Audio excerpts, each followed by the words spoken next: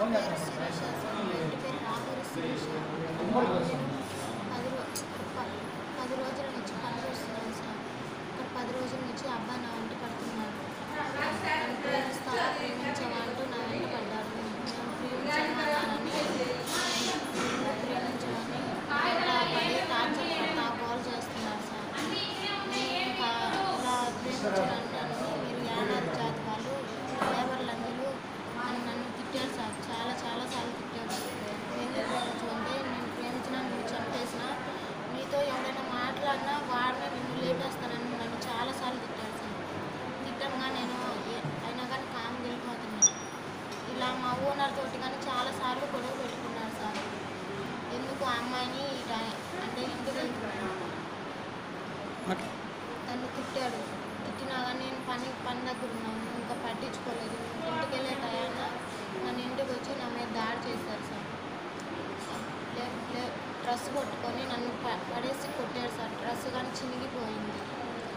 అక్కడ ఇంకా నేను సమయంలో మాట్లాడిపోయేసరికి నన్ను పట్టుకొని డ్రెస్ మొత్తం లాగి నన్ను కొట్టి కర్ర ఒకటి తీసుకొని చాలా దారుణంగా కొట్టాడు సార్. నన్ను గుండెల మీద ఎగిరి తన్నాడు సార్. బాగా ఎగిరి తన్నడంలో కాలు తీసుకొని కాలుతో పెదం మీద ఎగిరి తన్నాడు సార్.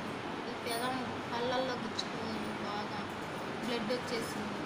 నేను పడిపోయా టయాన్ని. మళ్ళీ లేపి మళ్ళీ బాగా కొట్టాడు. నిన్ను చంపినా కానీ నేను పట్టించుకునేవాడు ఎవడు లేడు.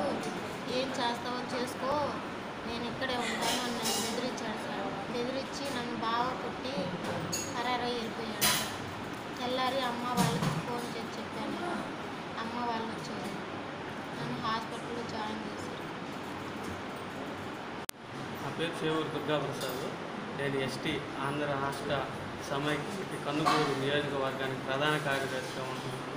అయితే ఇక్కడ ఒక చిన్న సమస్య ఏంటంటే కందుకూరు గ్రామంలోనే కేసరగుంట కాలనీ యానా సంఘంలో రాపూరి శిరీష అనే అమ్మాయికి గత కొద్ది రోజుల నుంచి ఒక అబ్బాయి వెంటబడి చాకల కులానికి చెందిన అబ్బాయి వెంటబడి ప్రేమిస్తావా ప్రేమించవా, ప్రేమించకపోతే నిన్ను చంపేస్తాను అని బెదిరించి ఎవరూ లేని సమయంలో రాత్రి ఇంట్లోకి దూరి ఆ అమ్మాయిని బలవంతం చేసి, బలవంతం అంటే మాటల రూపంలో చెప్పే అంత విధిగా లేదు, కర్ర తీసుకొని కొట్టి కాలుతో తన్ని ముఖం మీద చీల్చి ముఖం మీద కాలుతో తన్ని రకరకాలుగా ఆ అమ్మాయిని ఇబ్బందులు పెట్టి రాత్రి అంతా పచ్చిగా క్రూరత్వంగా అసలు మనిషి పుట్టాడే కానీ అంత మూర్ఖంగా వాడు రాత్రి అమ్మాయిని బలాత్కారం చేశాడు.